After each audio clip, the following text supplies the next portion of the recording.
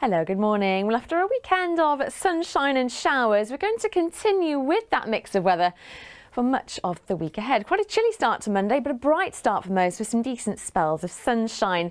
A mainly dry start. There's just the growing risk or chance of a few scattered showers into the afternoon, but they will be hit and miss.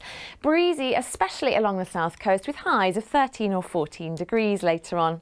Into tonight, a few showers around, but also some clearer skies away from those. Stays quite breezy along the English Channel and quite a cold night, lows for some of 3 or 4 degrees. So a chilly start to Tuesday, but again a bright start with some sunshine. Similar again tomorrow with a few showers possible for some, but not for all, and temperatures just down a touch on today's. Have a good day.